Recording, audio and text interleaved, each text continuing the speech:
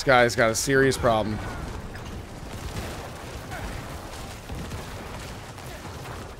There we go. Helltide Commander down, and we got a ring. Let's go.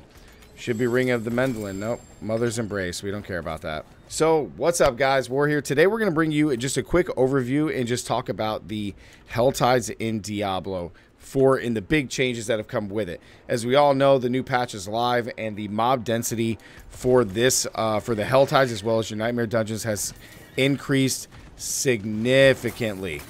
So, the mob should be a lot more, and this is going to change doing Helltides forever, okay?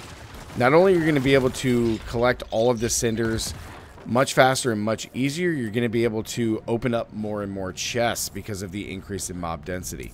Now, as everybody knows, this isn't just like this is just like a brief overview of how Helltides work and what you're kind of looking for. But Helltides in itself have become one of the key staples for Diablo 4 in the end game, or just as content as a whole. Not only that, like, you're going to be able to get all of your resources. You're going to be able to open up chests and get gear pieces for your builds. You're going to be able to do all kinds of things in the Helltides, which really change how you play the game. Now, if you weren't doing Helltides before, I definitely encourage you to do them, because the Helltides are absolutely insane. So as you can see, the mob increase in density really makes it to where you don't have to travel too far to fight multiple mobs, and the resources from getting events or killing these mobs are just even more rewarding than they are before. I think that the Helltides, even within themselves, are probably one of the best content pieces in Diablo 4, and now with the increased mob density, actually makes it worth it to where you don't have to travel, you know, a lot, like a huge distance to actually fight these mobs.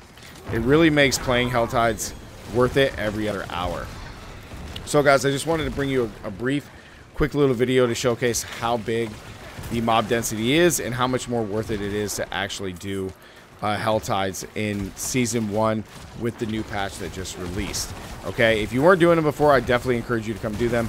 I mean, we started 3 minutes ago, and we're already to 100 cinders. So the entire landscape of Helltides has changed significantly, and all of the resources that you can get from it, not only the gear pieces, just improves dramatically. So I definitely encourage you guys all to go do it. So just a quick little video, guys, to showcase the changes to the Helltides, which makes it even more fun to play. So like the video, comment down below, tell me, guys, what you think about the Helltides, and are you really feeling the changes as much as I am in the new patch?